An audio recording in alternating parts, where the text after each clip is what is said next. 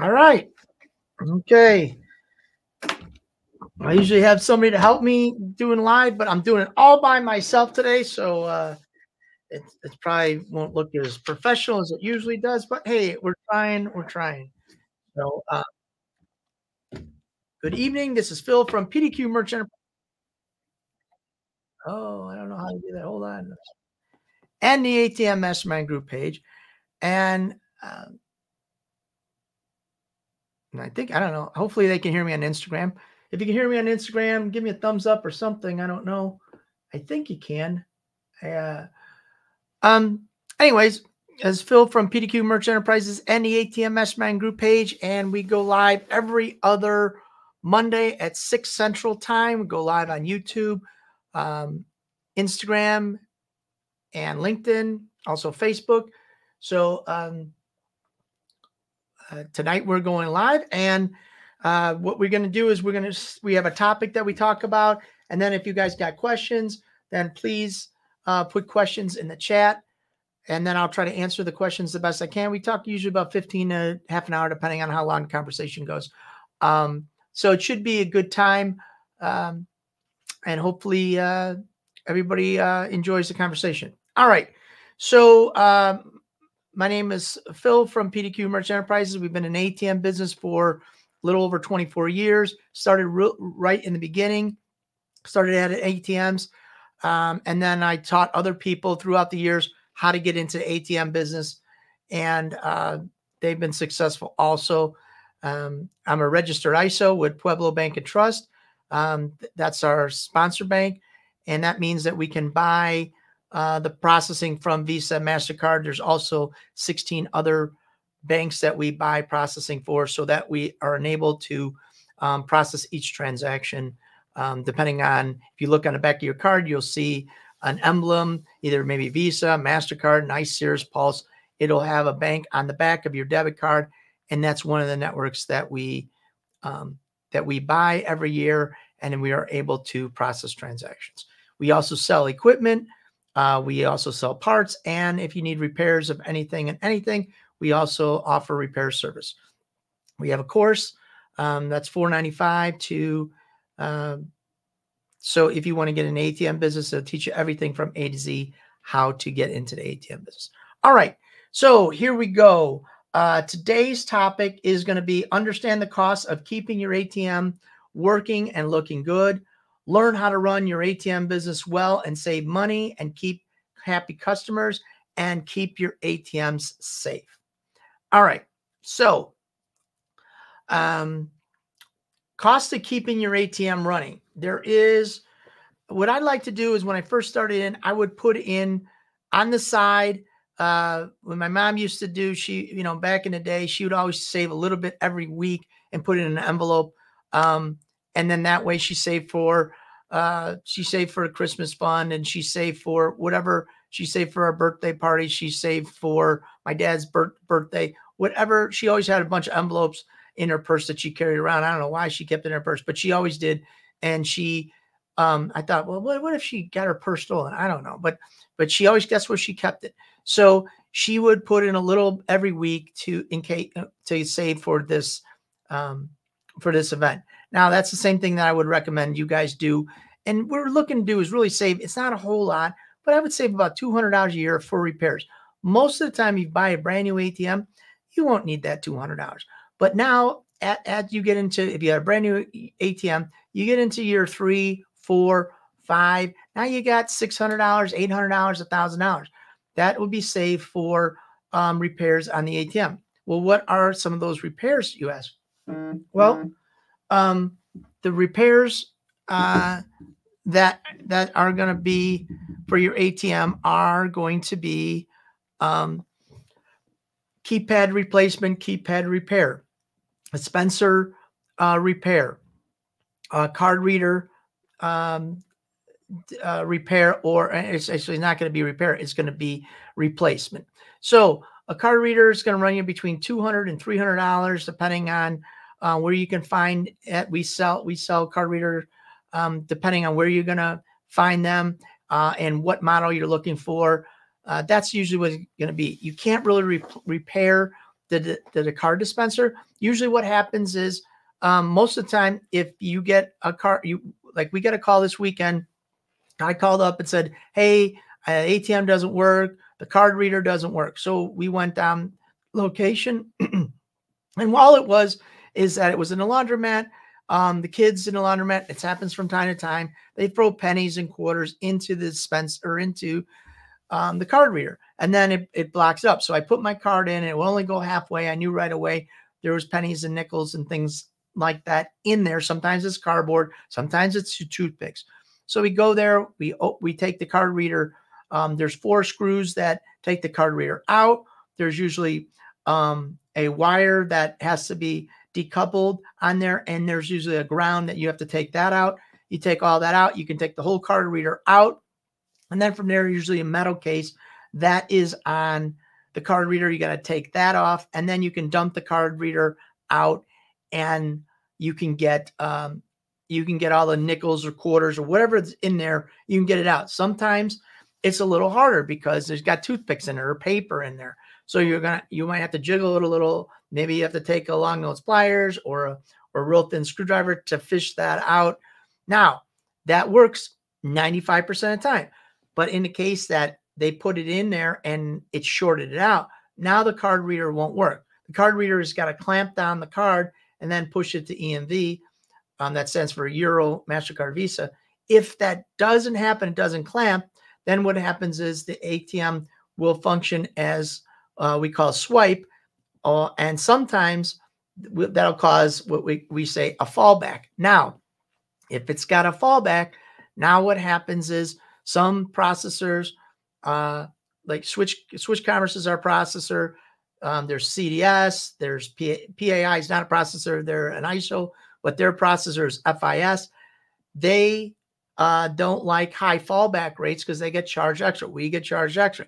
So what they do sometimes is they shut off the fallback, and then you'll get a decline. So instead of it falling back from EMV to swipe, it'll just decline, and you'll get high decline rates. But it's all because the card reader isn't working properly.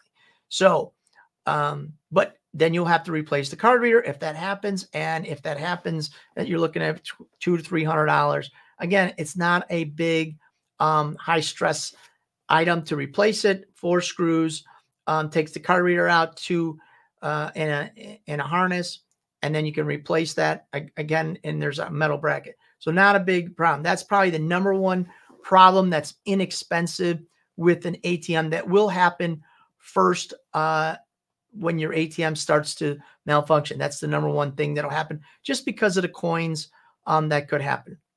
Or somebody's jerking out the card all the time. They put it in and they jerk it out.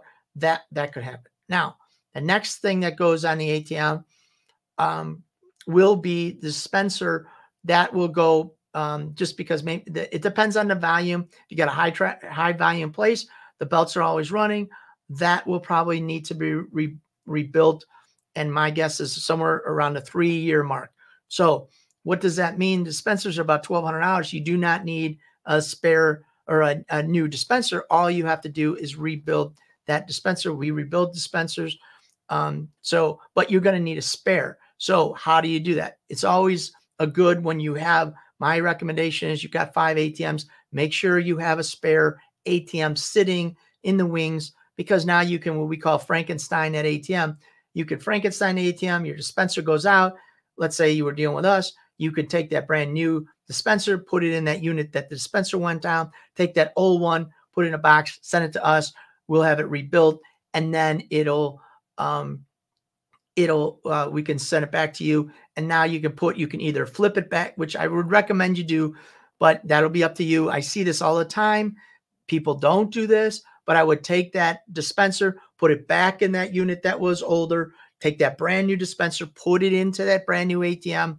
That goes a long way, because you want to keep the parts constant with the ATM. But I see it. I do see people like, forget it. And then pretty soon they got a keypad from here and a dispenser from there. And then it's sometimes it's a challenge when it comes to warranty. Knowledge Yosung, Gen Mega, they're around a 2-year warranty, not quite 2 years. It's usually from the manufacturer date. So Gen Mega, I think, is 18 months from the day you receive the ATM, and now it shows them as 2 years from the manufacture date. So it just depends on who you're using. Triton and Paloon, I don't know what their warranty process is. Those are on new ATMs. I don't know on a used ATM. All right. So you can I recommend, again, you have 5 ATMs. Please buy an extra one in case this will go a long way. And if you get all new product, look, when I first started out, I had all new product. I didn't have any spares. You know, what we call white knuckling it. I was white knuckling it every day and hoping that nothing went wrong. The keypad or dispenser. We just didn't think about that. But now that I've been in business for 24 years, that, you know, we always keep an extra everything because of that. And most of the time we keep 3 or 4 extras, just because I don't ATM going down. And if it's down any longer than a few hours is a problem for us in the business, and negatively reflects on our company. So, but if you don't have parts, what are you going to do? That's a problem. We did pick up a location like 2 years ago in the summer. A guy, a guy called me and said, "Hey, I got a location up here." It was it was up north. And I said, "Well, what's the issue?" I went in there and there's an ATM in there. And I said, "Hey, what's going on with that?" I went to the guy who owns the place. What's going on here? Is that the guy put the ATM in there. It worked for a month, didn't work anymore. He can't get it running. He can't get it fixed. So I called the service number on the ATM and I said, "Hey, what's going on?" A guy told me you're trying to, you know, sell a location. He's like, "Yeah." I said, "Well, what's the problem with your ATM?" He's like, "Brand new ATM." I called another show song. They give me the run around this. I said, "I got parts if you want." He's like, "Nah, I'm just going to pull the ATM out." And I said, "Okay." So we end up taking over the location from the guy. All right. We got a question. Hey, Phil, do you prefer Knowledge Show Song Gen Mega? Last time I was servicing an ATM, the tech told me Gen Megas were much easier. You know what? That's the age-old question. It's, you know what? It's on preference. I don't know. I mean, I can't tell you one is better than the other. We've been in a Knowledge Show Song camp from the beginning. I like Gen Mega. I think it's a phenomenal product, but we're like 95% Knowledge Show Song. So is Gen Mega the way to go? I can't honestly say one way is better than the other. It's whatever camp you decide to go with. I'm sure you'll figure that's the camp you like. You know, I won't say one is better than the other. I think Knowledge Show Song has got some added benefits, and I think Gen Mega's got some added benefits. So it just depends on which way you go, and in what camp you're in. Knowledge Show Song on a Halo 2 versus Halo 2 versus Gen Mega 2500.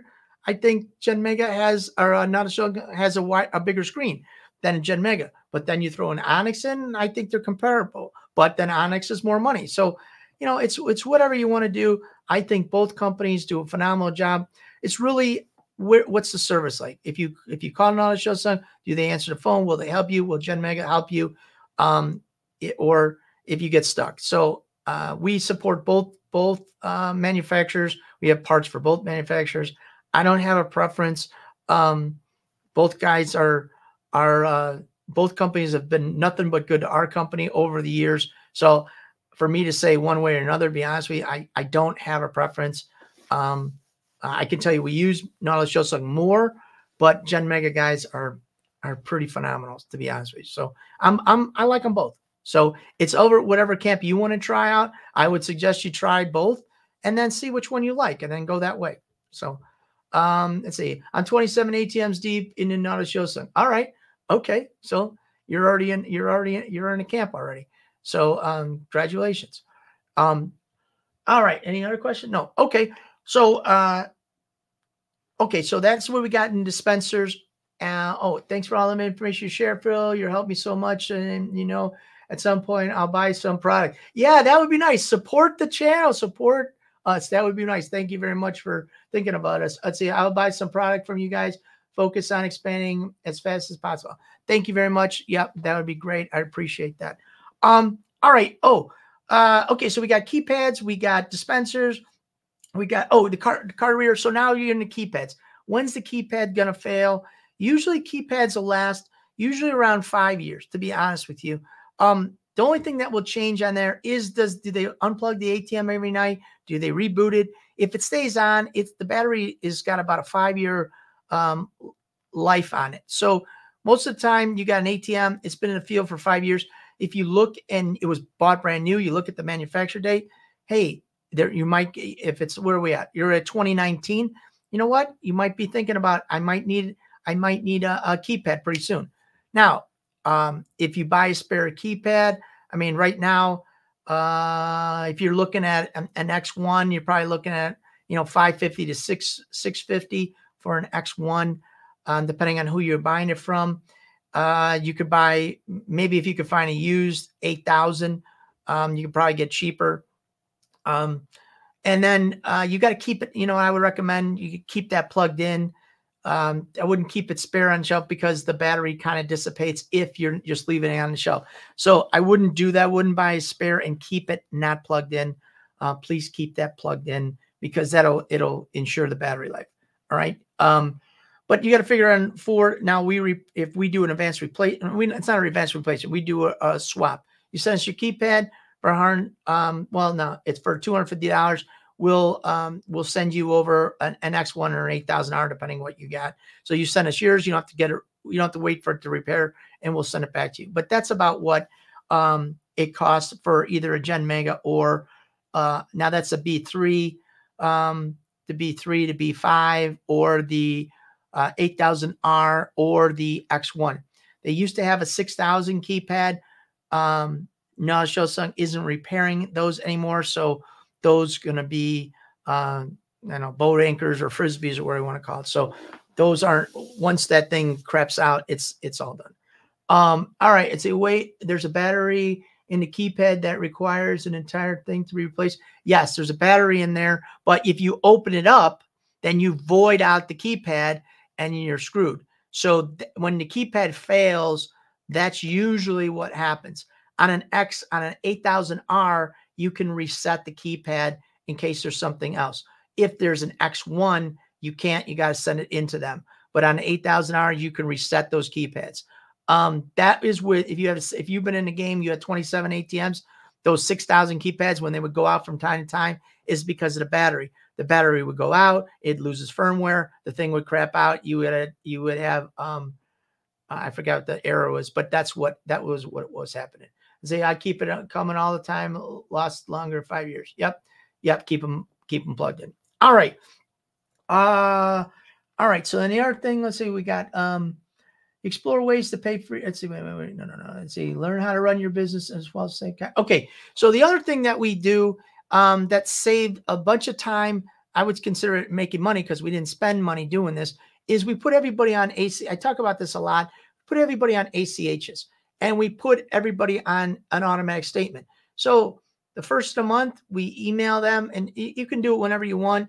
Some people choose to do it like around the third of the month. Some do it on the first of the month. But email them over a statement that'll show them, hey, your customers, this is what you can expect. And it's somewhere between the third and the fifth or eighth of the month, they'll get their money. We made this all automatic. We don't cut checks. And I was surprised when I talked to ATM people in the field. I was surprised how many people cut checks. And I thought, why would you do that? But maybe it's because the processors they don't offer this opportunity. And maybe that's what it is. Maybe if you were with CDS, I know a lot of people with CDS, they cut checks. I know a lot of people with PAI, PAI is an ISO. With PAI, they cut checks. So maybe PAI, and I don't know this for sure, but maybe they don't give you the opportunity to ACH the money right in your account, or maybe they charge for that. I don't know. I think it's well worth it. It makes all sense. We don't charge for it. We do it, but maybe it's maybe that's why they don't do it, or maybe the person that they were going through didn't allow them. I don't know what the reason is, because to me, it's a nice, simple format. It's clean and cut, and it's something, man, that I hate.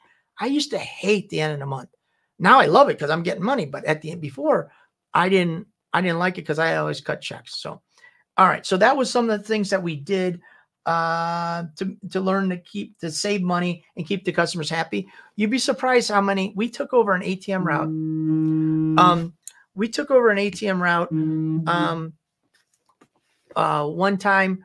A guy sold an ATM route to somebody else, and a guy that I know said, "Hey, Phil, you're right in the Chicagoland area. This guy bought this route, a little route, maybe about 8 ATMs. Would you be interested in vault cash?" I said, okay, you know what? Maybe I would. So he gave me the numbers. I'm like, okay, it makes sense. We can make some money. We're right there. Some of the locations were either in the next block or down the street. It wasn't a big deal. We can do that. All right. So we do that. We vault cash, which means we put our money in. The guy owned the ATMs. We put our money in, and we did this. And so we're in a location for, I don't know, a couple months. And then my guy was filling the ATM said, "Hey, the store owner over here at let's call it XYZ location said he isn't getting his money." And I said, "Well, we don't have anything to do with that. That's the owner." I called the owner and said, "Hey, this guy, yeah, I'm getting to it. We just took over the route." I'm like, "Okay, well, when do you think you're gonna get that?" He said, "Oh, in a couple of weeks." Okay. Well, he went a couple more months. They never paid the customer. It happened in every location. So I told him, I said, just put it on ACH. You will get the bank accounts for you. "No, we don't do that. We cut checks." All right. So it went on like this for almost a year. And I said, "I'm done." I said, it was November. I said, at the end of the year, in December, we're done with you. I said, my name is on my name is on a service sticker. My guy goes to the location. I go, anytime there's a service. I said, I don't need it. We're too hard to have another company like that chintz these guys out of their money. I'm out. And so that was it. We went to the end of the year. I said, good luck. And we pulled our money, and that was it. But I was surprised at how many people still write checks. And maybe it's a way to scam location. One thing I did learn, and this one was a shocker, is a bar owner. I went to him and I said, "Hey, your ATM is out." He said, "Yeah, I know. This guy fills it." I said, "Well, I've been in here 3 times. It's always out." We used to play euchre, and I used to play euchre. They had a euchre tournament there at 12 o'clock, like once a month. And I would go there, we play euchre, and it was always out. And I would talk to the owner. I said, "Look, what happened here?" He said, "Well, this guy fills it." I said, "Well, kick him out." I said, "This is how I do it." "Yeah, I know what to do, Phil." Here's the problem. He owes me for a whole year of search for the revenue. I said, "He hasn't paid a year." "No. And if I kick him out, then he's not gonna pay me." So I said, "Okay." So I said, "Well, when you get paid?" So then what happened is the guy paid him, but only paid him 6 months. He always had a trailing 6 months. I guess that's a good way to keep the ATM in a location, is only pay him 6 months, and then they won't kick you out because they have, you still owe money. I don't know. It's a shady way of doing it. I don't do it, but that's what they did. All right. We got one more question. Let's see. Let's see. I started at 21, everything bought new. Okay. Good job, man. Good job. All right. And then we got one more last thing. Let's see. Let's see. Okay. Keeping the ATM safe. So what I recommend now, what I recommend is this, and this happens, and it's really keeping ATMs, but your money's safe. So what happens is this, and this has happened to me. You have the ATM in the location, you go in, you bolt it down, it's very secure. And then all of a sudden somebody will call and say, "Hey, Phil, you know what? Can you move your ATM? We're going to redo the floor." Okay. All right. So what do you want me to do? "I just want you to take the ATM, just put it over here. We're going to redo half the floor, and then you can put it back." Well, guess what? When I move it on the other side of the store, I don't bolt it down. I just put it over there. So now they redo the tile. I unbolt it. They put new tile down. I come back and I move the ATM. And then sometimes they say, "Oh, you know what? We're going to move this shelf. We're going to move this cooler. We're going to move this. We're going to move that. Can you put it over there?" And the ATM has been unbolted, not unplugged, still using for a period of maybe a month. Well, that puts me in a vulnerable position. So am I safe? No. Am I trying to do the store owner something nice? Yeah, because I don't want to drill holes in the floor. At the end of the day, I got 5-6 grand sitting there naked out there in the store. Said anybody can come in, wheel that puppy away. That's not good business. I do it. I've done it. I don't want it. I don't do it anymore. So when they say that, I said, here's what we can do. You want me to move it? No problem. I'll take it. We'll unplug it. I'm taking the money out of it. I'll move it wherever. Can you leave it? Nope. I can move it, but I'm going to bolt it down. You want me to bolt it down? No. Okay, fine. Your tile guy should just go over there. Why don't your tile guy just go over there, put the tile where you want it around the ATM, and I'll bolt it right back down. Have the guy, I'll come in the morning. We'll bolt it. We'll unbolt it. We'll move it out. At the end of the day, I'll put the ATM back. Can we do it that way? Well, yeah, I want the ATM. Okay, fine. Then we'll do it that way. Don't fall subject. You're trying to be a nice guy. I've been a nice guy. It's unsafe. It's unhealthy for your business because, lose 5-6 grand. It's not any fun. So, and I don't want, it makes me sick. So being a nice guy sometimes doesn't pay, especially in that situation. But I've seen that not only for myself, but I've seen it in other ATM businesses. They've done this. So, all right. So I just want to thank you guys very much tonight. Any more questions? I'm going to look through the comments. I don't see any. I don't see any because I don't see. Let me see. So, I don't see any more questions. I don't know how to. Okay. Have you ever had an ATM stolen? Yes, we have. I didn't like it. I've had an ATM stolen, I don't know, a few times. It's not, that's why we started using, the DPL. DPL's got a modem with a tracker in it. And if somebody shakes it, it'll go off. It's very expensive. The modem, it costs a lot of money every month, but on some of the neighborhoods that we're in, it's a little bit more secure. I got enclosures that go around the ATM now that you have to put in about 6 bolts. The whole thing is a case that goes around the ATM. So in certain neighborhoods, it's the best way to go. I try to put the ATMs not close to the door anymore. We used to put them right when you walk in. Now we try to move them back in the middle of the store. So avoid smash and grabs. Most of the places are very secure. They have alarms. Some have the roll down windows. Because of the summer of love here in Chicago, a lot of places, liquor stores, convenience stores, they got the roll downs. So, they can't bust in, especially on some of the bad neighborhoods. We lost one during the summer of love here in Chicago. They burned a whole strip mall down. So it was, it was a bad situation, but we got through it. And so, but those little things help out. To get, we talked about those, and I have one stolen a few years ago when I started. Yeah, it happens, do I like it? But you got to do what you can to protect yourself. Again, DPL has a nice device. There are other, we have enclosure.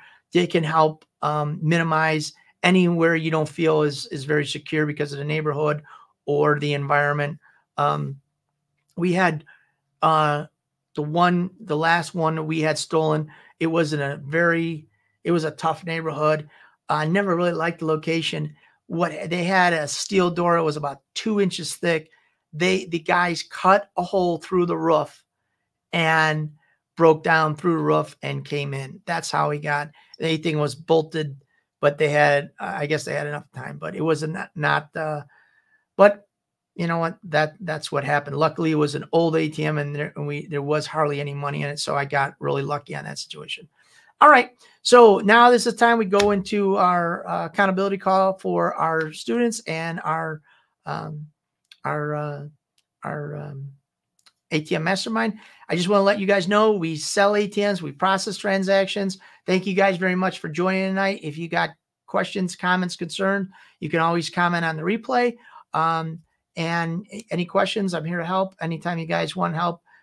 So thank you guys very much for watching the channel. If you haven't subscribed to our YouTube channel, please do so. We're probably about 15 away from 4,000, which is a big milestone. We've been on the YouTube for almost 5 years in 2019. So it'll be 5 years this, I guess this June. So I want you guys to thank you very much for watching the channel, subscribing. Thank you very much for jumping on the live.